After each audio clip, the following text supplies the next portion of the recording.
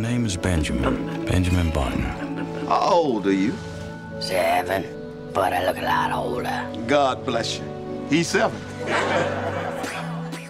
In today's episode, we'll be diving into the world of aging research. Inspired by movies like The Curious Case of Benjamin Button and In Time. Allow me to introduce my mother-in-law, Clara, my wife, Michelle, and my daughter, Sylvia. Which provoke us to think about aging, time, and the value of our lives. Get ready for some cutting-edge science and the latest findings from the Sinclair Lab at Harvard Medical School. Let's jump right in. For centuries, humans have sought the secret to eternal youth, searching for ways to slow down or even reverse the aging process.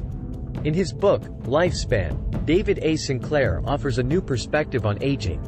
According to Sinclair, aging is the result of a loss of information in our DNA.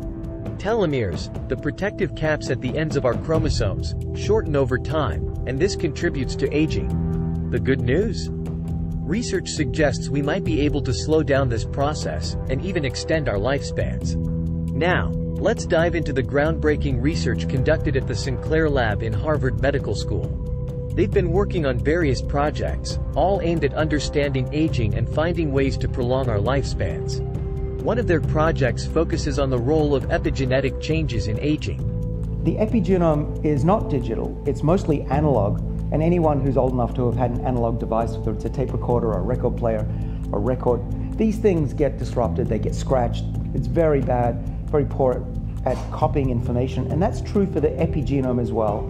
Copying epigenetic information doesn't work that well. What is the epigenome? It's the structures that wrap up the DNA and say that this gene A should be on in a brain cell, but in a liver cell should be off. And this gene B should be off in a skin cell, but should be on in a kidney.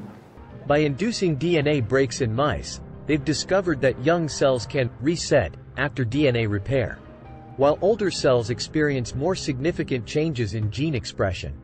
The team is now working on reversing this aging process. Another project in the lab involves reprogramming cells to be young again. By delivering reprogramming genes to specific tissues or the entire body, they've been able to make cells act younger and even heal wounds faster.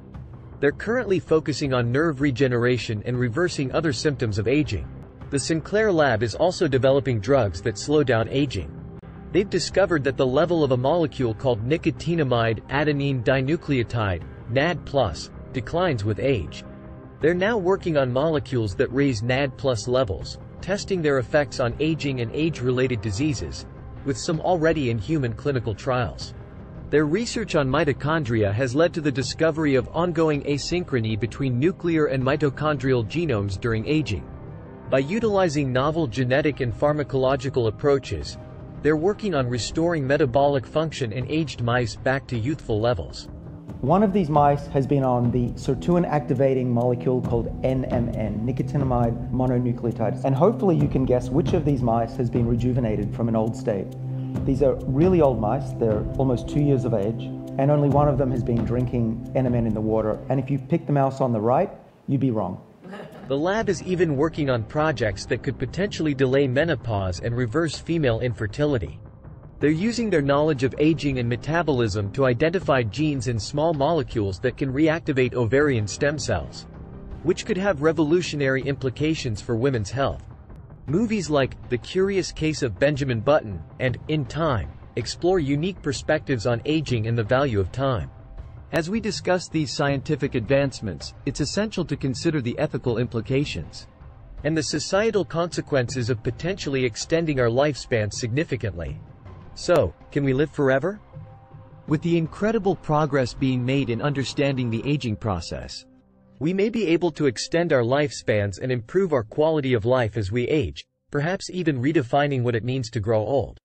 And that wraps up today's episode on aging research and the quest for extended lifespans. This is Science Today, signing off.